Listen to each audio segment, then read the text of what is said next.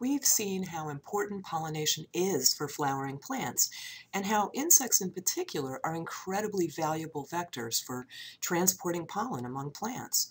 Now, let's look at the situation from the pollinator's point of view.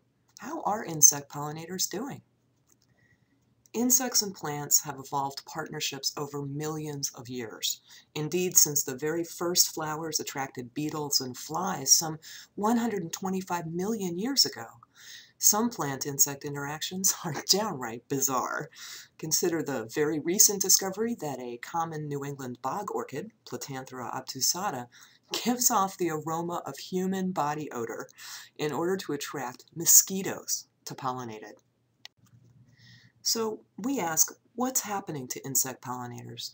Well, we've been hearing a lot in the media about the precipitous decline of the monarch butterfly, a glorious insect that was once a common sight throughout the country.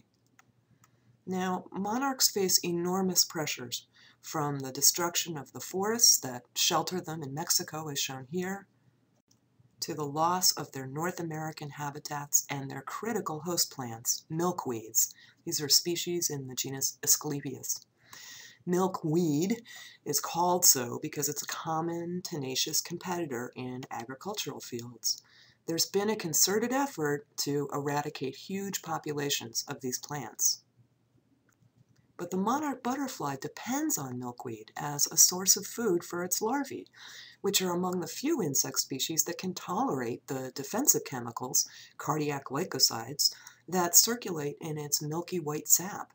When these plants disappear, there's nowhere for the butterflies to lay their eggs. Now, the good news is that people across the country have taken up the cause of replanting milkweeds in their gardens and fields, rebuilding habitat for these insects. There are dozens of places that sell milkweed seed packets and that can coach you on how best to grow milkweeds. It's important to plant species that are native to your region, though. At GoBotany, you can learn about the 10 species of Asclepias that we have in New England. And not only will native milkweeds attract monarchs, but a host of other insects love them for their tasty nectar. Some plant-pollinator relationships, as we've seen, are very specific. This Carner blue butterfly, for example, can only lay its eggs on a single species of host plant, the sundial lupin, Lupinus perennis. Now, lupins have become quite rare in New England, where their usual sandplain habitats have been converted to airports, housing developments, and other uses. And as a result, this attractive butterfly is declining too, and is listed as federally endangered. It's known now only from a few locations scattered from Minnesota to New Hampshire. But there is more good news. Some large-scale efforts are underway to protect and restore thousands of acres of sandplain habitat. Later on this week, you'll hear about one ambitious project that's restoring an exemplary sandplain in central Massachusetts. Now, another pollinator in the news is the honeybee, which is exhibiting dramatic declines throughout North America and elsewhere. Honeybees are the hard-working pollinators of most of our flowering crops and fruit trees, in addition to wildflowers, and their loss results in significantly lowered harvests. Beekeepers nationwide report that since 2006, an average of 30% of their bee colonies have died due to a phenomenon called colony collapse disorder.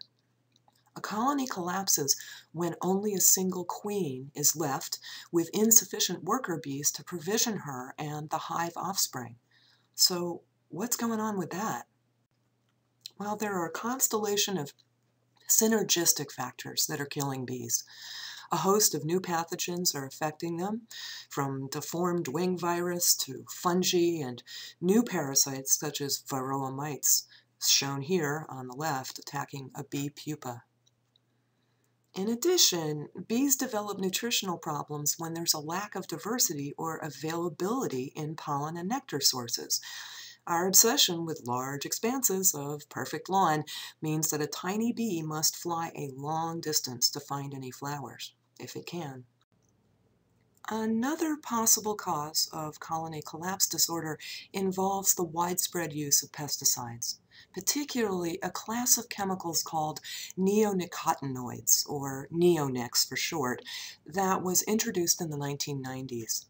Seeds of crops and other commercially grown plant species are often doused in these chemicals, which are absorbed into the growing embryo and the germinating seedling.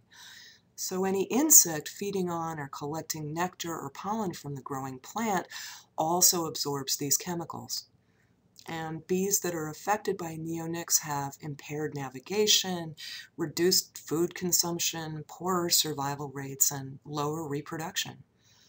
As a result, the Environmental Protection Agency has issued a moratorium on the production of new neonic products, but that doesn't eliminate the use of many tons of existing chemicals by the agricultural industry and millions of homeowners.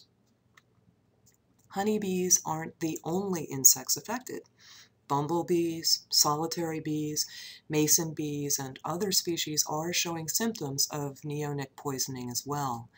And when wild bees decline, the plants they pollinate also suffer. In a recent study of the state of the plants in New England Wildflower Society found that most of the rare plants that have declined in numbers of populations from 1996 to 2012 are disproportionately dependent on insects for pollination.